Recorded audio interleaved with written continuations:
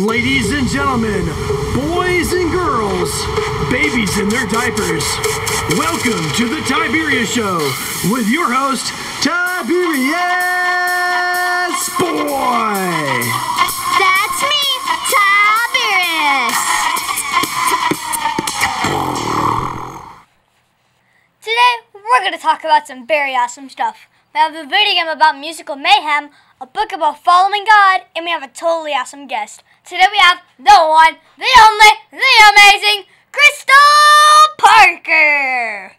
Woohoo! Yes.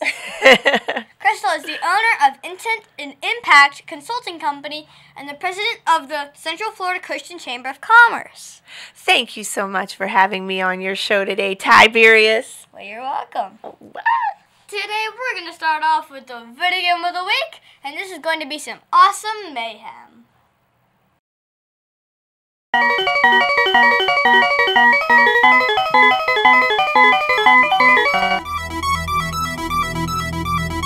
And now it's time for the video game of the week.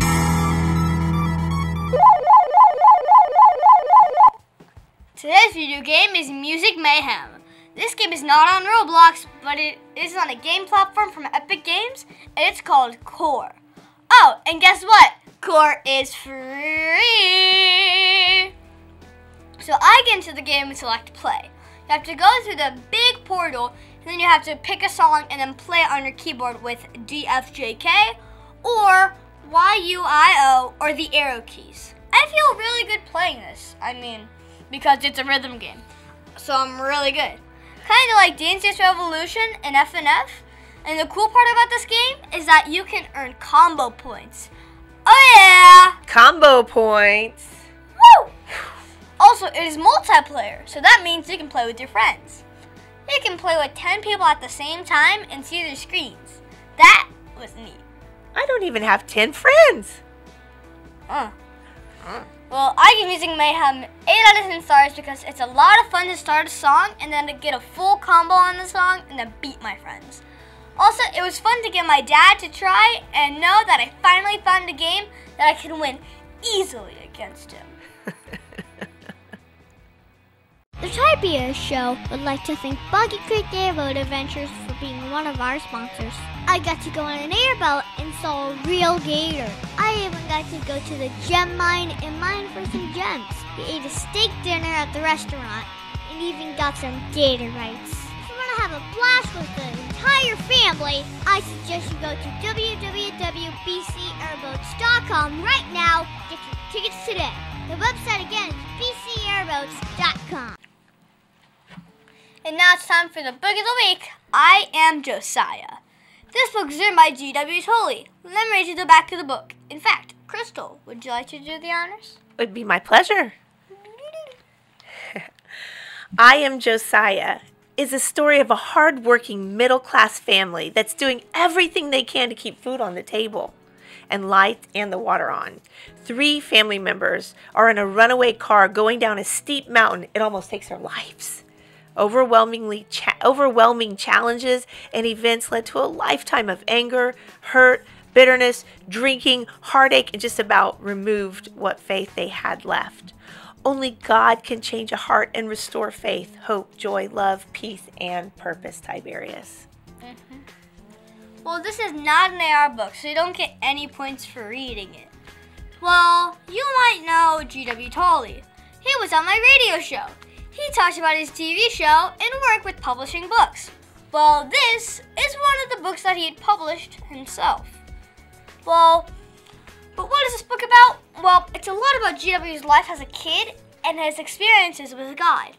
In this book, GW talks about a near-death experience with his family in the car, and the brakes were not working, and then God saved them. He also talked about when he lost his hearing, and he prayed to God to help him, and now he's able to hear again. He also talks about when he was bullied so much that he thought about killing himself. God saved him, and he forgave his bully. He even talks about his dog Sacha and how God saved her life when she was very sick. I liked learning that Josiah means God has healed, which is why he says that he is Josiah, and so can you. I also liked that he spent time working with hearing awareness. I don't know what I would do if I could not hear my mom and dad again. I give I Am Josiah 8 out of 10 stars because it was a cool way to learn all about his life and how he always asked God to help him through his problems. Thanks, GW, for sending me this book. It's an awesome book. And actually, I loved it so much. I wrote the foreword in that book. Oh, yeah, I see it. That's right. Right here. Very Krystal powerful. Parker. Nice. And now it's time for the interview of an interesting person. Today's guest is going to be so much fun. Today we have the one, the only, the amazing Krystal Parker. Krystal is the owner of Intent and Impact Consulting Company and the president of Central Florida Christian Chamber of Commerce. And we're actually launching the United States Christian Chamber of Commerce also. Nice. So first off, how are you enjoying being on the show? I'm having the time of my life, Tiberius. Sweet. Okay, so your title is the president of Central Florida Christian Chamber of Commerce. So what does that mean? Basically, it just means that I'm the one that's in charge. I'm the one that people call when they're not happy, and I'm the one that people call when they want to say, great job. Nice. Well, how long have you been doing this? I've been the president now for about 15 months. Wow. So it means a year and 3 months. Very good. Quit months. So what was the reason that you decided that this was the job for you? My background is in business, so I led a Fortune 199 oil and gas company on the west side of Texas. 47 cities was running the gas company. So I love business. I was really good at business. I tell people business is my sport. And I love the Lord. And so I had a great opportunity, and God led me this way to be able to work with businesses and be able to share my faith and help Christian business leaders be successful. Well, nice, but does it take a lot of formal training to be able to run a Christian Chamber of Commerce? It just takes a lot of experience and a willingness to be able to be the president. Nice. Well, what is the difference from a Christian chamber and just another chamber of commerce? Ooh, that's a very good question. The primary difference is that what unites us is that we all believe that Jesus Christ died for our sins. And so we are Christians in business. And sometimes when you're a Christian in business, Tiberius, it means taking a narrow path, doing things that are more true to your values and your ethics instead of what the rest of the world does. Sometimes, like if you're bidding a project or you're working in a deal, maybe your competition might take shortcuts, do something that's not right. As a Christian in business, we believe that we have an opportunity to share Christ by doing the right thing. And I know you've heard this before, but if you do good things happen. But if you do bad things happen. And what we want to do is we want to reinforce Christ values in the workplace and help people be successful tapping into that. Well, what is the best part about working at the chamber? The people, by far. Our members are amazing. Yes, like you. You're amazing. And when you get around amazing people, great things can happen. And you feel good. Yeah, that's right. So what have you learned about yourself doing this job? That I am not equipped to do what I do. Every single day I learn something new, and I'm growing every single day. Wow. And I don't think that you ever get to a place where you just say, I'm awesome. I'm so great. Every single day I learn and I get better. So I've just learned that I don't have all the answers, but God does, and I know who has the answers. Yeah. God. Yeah. Now, you hold events and raise awareness about the Central Florida Christian Chamber. Why is it important to tell lots of people about it? Well, when you own your own business, and I know your dad owns a business, and you're a business owner also, it's lonely. Even though you're surrounded by people, it's very lonely. Success comes at a price, and you know that. You see it. You're in here working on your show, typing scripts while your friends are out at the playground hanging out or playing video games or doing that. Well, it's lonely at the top. And as Christians in business, we want to tell everybody that they can come find their tribe, come play with us, come be a part of a community, because you're not alone. Well, what is the hardest part about running a Christian Chamber of Commerce? The hardest part about it is the fact that we want to tell everybody about it and not everybody knows about us. So it's really getting the word out and sharing with people what we do. So I'm so thankful to you, Tiberius, for having me on the show, because it gets an opportunity to share the Christian Chamber and what we're doing to launch the U.S. Chamber with more people. And the more people that can hear about us, the more people want to be involved. Yeah, at least you might have 150,000 more people. Woo! What? Wow. Yes, sir. Well, what is the craziest thing that has happened while you were doing your job? The craziest thing that's ever happened while I was doing my job. Wow.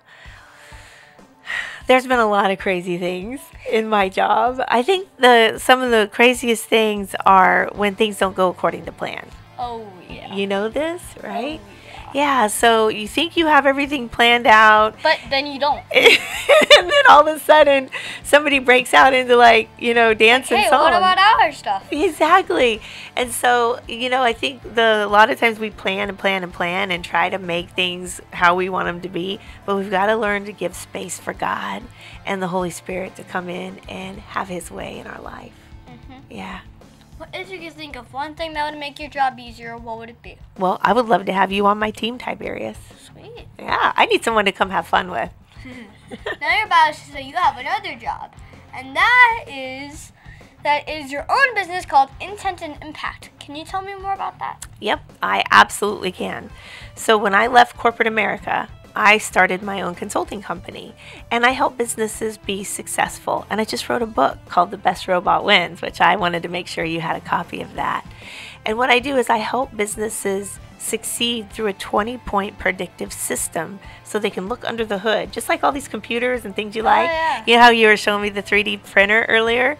There's all kinds of little components for that to work. Well, businesses are the same way. And so what I like to do... tiny little components, and if you don't have those, then it might not work. And one little thing being out of balance can do what? Break the whole thing. And that's what it is in a business. So I like to help businesses. Well, which job is more fun? Oh my goodness. You're really inquisitive. I have fun in both of my jobs. I think the biggest thing is you never work a day in your life if you love what you do. And so when I'm in my sweet spot, working with the Christian Chamber businesses or working with businesses through my company, I'm doing what I love, and so it doesn't even feel like work. Nice. Well, what is the best part about running your own consulting company? The best part about being a business owner, as hard as it is and as many hours as you work, and you know this, is saying yes to the job or no to a job. It's every day my success depends on my ability to show up. And that's the best thing about it. It's the scariest. I've heard it this way. You eat what you kill. So meaning if I don't go out and work, then I'm not going to eat. True. And I love that. I love that if it's meant to be, it's up to me. So I work every day like it's up to me, Tiberius, but I pray every day like it's up to God, because ultimately it is. It is. So I can build my success so far, but when I lean into what God has for my life, Then it goes supernaturally. Wait, how many people did you say watch the show? 150,000. 150,000 kind of blessings. Just like that. Yeah. Nice. Yeah. Well, how does consulting work? Consulting works by building a relationship. So you can't just walk into somebody's business that all different sectors. Like imagine if I came into your show and I said, Tiberius, I think you'd do better if you did it this, and this way. And then I go over to a manufacturing company and say, it'd be better if you did this, and this. What you do is you go in and you got to learn what the business is. The people that are working in there, they know the answers. So what I'm trying to do is help them be their very best that they can be in their job and help their business be successful by tapping into their knowledge. That's really what consulting is. It's tapping into what you do best and helping you really grow that.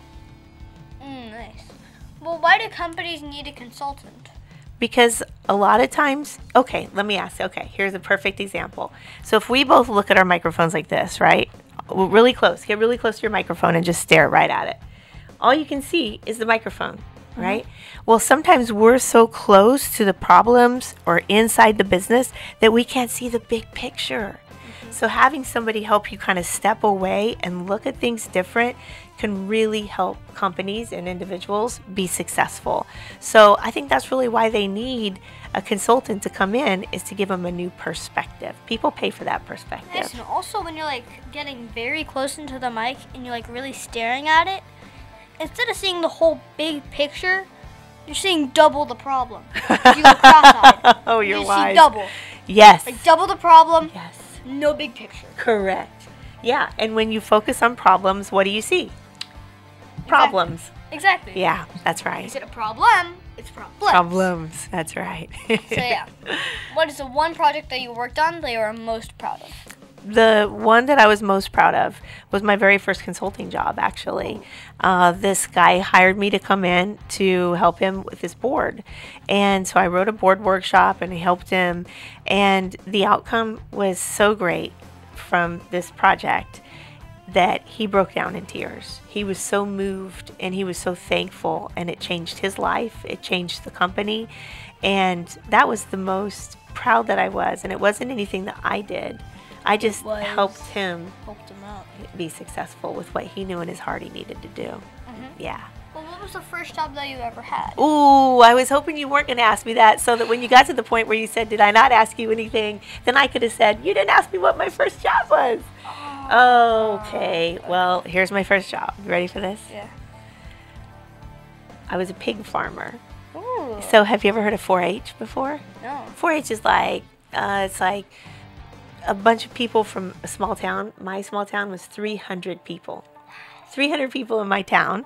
And 4-H was an organization that we did. So we'd raise like stuff in the garden, and then we'd take it to the fair. Have you ever been to a fair?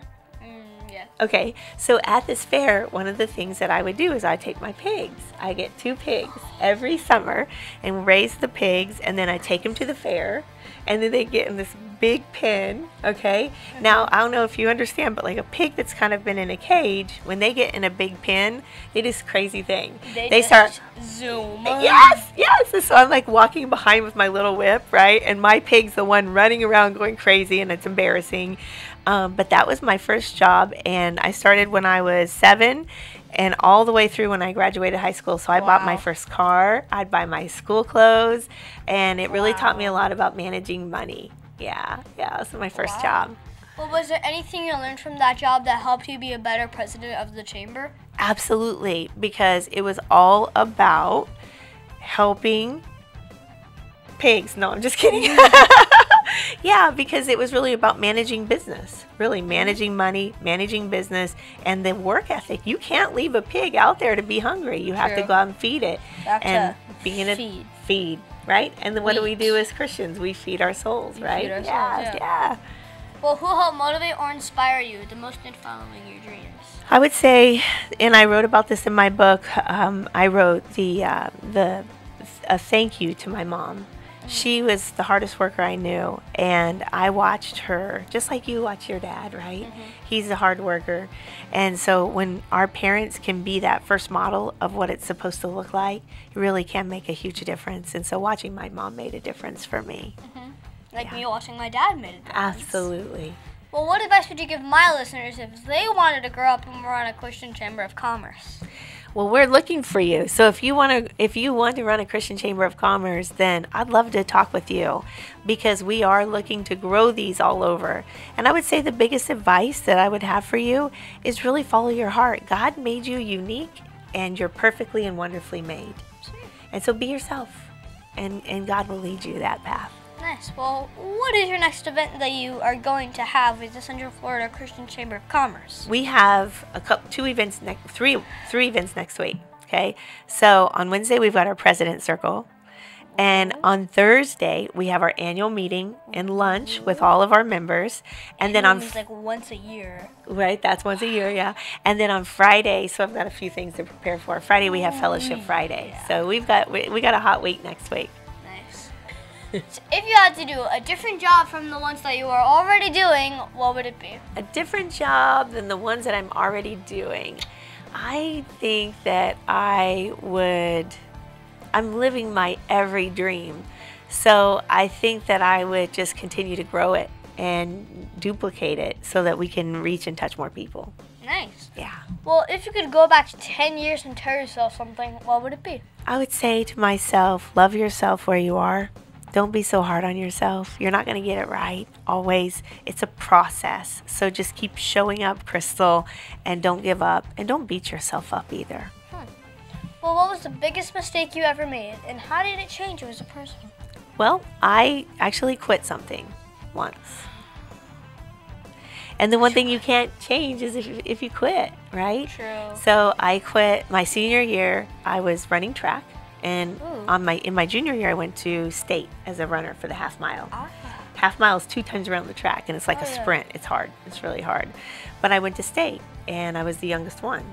And so my senior year, I kind of disagreed with the coach a little bit. And I scratched myself out of an event he wanted me in. And so he scratched me out of the event that I wanted in. And I said, I quit. And so I'll never know, Tiberius, if I would have been a state award-winning half-miler. And I would have had, like, my name up on the post office or something at my little town. Yeah, my friend Annabella from school would have made that half mile. Right? Because she's, like, really fast. She can run, like, a mile in, like, 5 minutes. See? It's super crazy. Imagine if she quit. She would never know. Yeah. Yeah. And she just wakes up early in the morning and starts going for a run. Oh, she works hard. Yeah. Yeah. So when you're not working, what do you do for fun? I love to play tennis. Yeah. My teacher, Miss Allen from enrichment, loves to play tennis. Really? Maybe I could play. Maybe I do play her. I play What rank are you? competitive. I think our team is A2, so we're up there. And Yeah, she just said her rank was like A++. Oh, she So, would. yeah. I'm totally walking shame right now. She'd beat me. I'd like to play her. What's her name? Miss Allen. Miss Allen. I'm calling you out. Let's go play. So, do you play video games? And if you do, what's your favorite one? Well, I don't play video games. However, the game that you just showed me on here, the one that you just did, I would love to play that one. That one sounds. I love music so much. What's your favorite? I have a lot of different favorite games. Okay. I'm not really a gamer. So what was your favorite book to read? My favorite book to read, and this is just being truthful, is the Bible. I really believe that the Bible is the most relevant book out there. And I'm not just saying that because my daughter told me when I started as the president of the Christian Chamber, all of her friends think I'm the ultimate Christian. Oh, wow. What is that? What is that? Oh, but wow. I'm not saying that to be like the ultimate Christian. I really do believe that the Bible's like really relevant. It's the best business book ever written. It's the best book on life. So that's my favorite. Yeah. Okay. Now, can you tell me that one story? You know, remember, this is a kid's show, so not inappropriate stuff. But that one story, well, that you're not supposed to tell me about. Come on, you can tell me. You know. Okay, so here's a fact. Now I'm going to tell you this, okay? And then I'm totally telling on your dad too, I bet. So this is true, and I hope that my daughter's not listening or watching. The very things that I get her in trouble for, I've probably done most of them in my life. Like one time, Tiberius, I went to the grocery store and there was a mom with 2 kids, and they were really bad. And they were like hitting each other, and they were like deviling each other. Like, you don't know anything about that, right? Okay. And so, anyway, and so listen, so the kids are hitting, and then all of a sudden I watch the mom, and the mom is like, don't hit each other. And she's like hitting the children. And then I started thinking to myself, like, That's the exact opposite. Like, how many times have I washed out my daughter's mouth with soap when in reality my mouth should like be foaming with soap, right? So I get her in trouble for things that I've probably done. Yeah, so there you have it. Well, is there anything else you think my listeners should know about you? I can't think of anything else that they should know other than the fact that we're launching the United States Christian Chamber of Commerce. And if there is somebody that is listening that wants to be a part of that, I really love for them to look us up. Well, do you have a Facebook for my listeners that want to be part of the Christian Chamber of Commerce? Yes, it's Central Space Florida Space Christian Chamber of Commerce. Sweet. What was that one question that you think I forgot to ask you? I know, you can't ask the most the first job. I thought that's what it was going to be. So can I ask you? Sure. All right. What has been your best moment doing these shows? Best moment. It was probably when we had such a fun time. Because we were basically listening on Alexa because we just got picked up on Amazon Music. Woo! And that's part of my Alexa. So when we went ahead and when we searched up GW Tolly's show, it said EP 158 gigawatts Tolly. Because my dad put GW. And it was so funny. And I'm like, oh my gosh, why does it say that? And I was like, oh wait, GW does stand for gigawatt. That is so great. Oh, And that's I'm the like, best. oh my gosh. Thank you. Well, thank you, Krystal, for being my special guest. Can you stick around for Math Corners? Oh, I'd love to.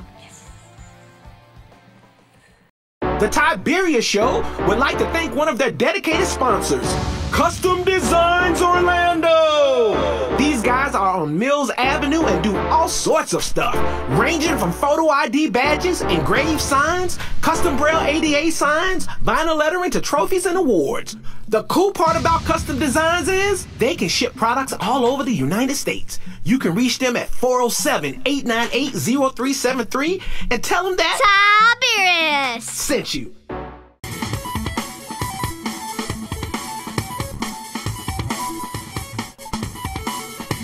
Tiberius' favorite subject, it's Math Corners! Well, thank you, Krystal, for helping me with Math Corners. Today, we're going to talk about common fractions to memorize. You heard me. You remember how you memorized the times tables. Well, you can memorize some fractions to make some problems become easy. So which one should we memorize? Well, one of the most common ones is 1 over 2, which is 0.5, or 50%. Then you have 1 over 4, which is 0.25, or 25%. Then you have 3 over 4, which is 0.75, or 75%. Those are used a lot and are easy to convert into decimals. But then you have 1 over 5, which is 0.2, or 20%. And 4 over 5, which is 0.8. And if you can remember that, then you will know that 2 over 5 is 0.4, and 3 over 5 is 0.6. These are the most common used fractions in math problems.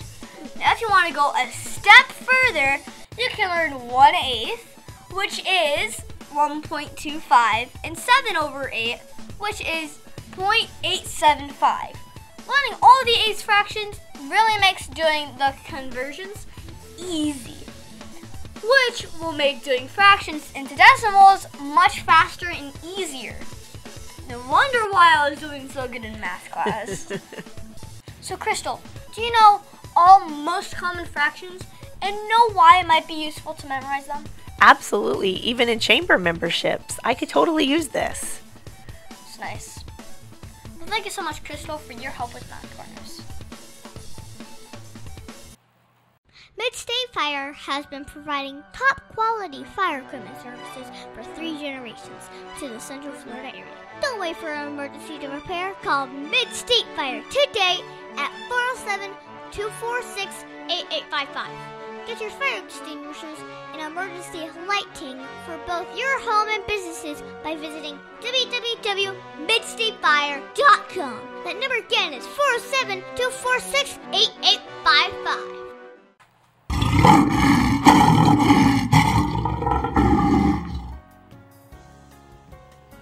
And now it's time for the heart of a lion.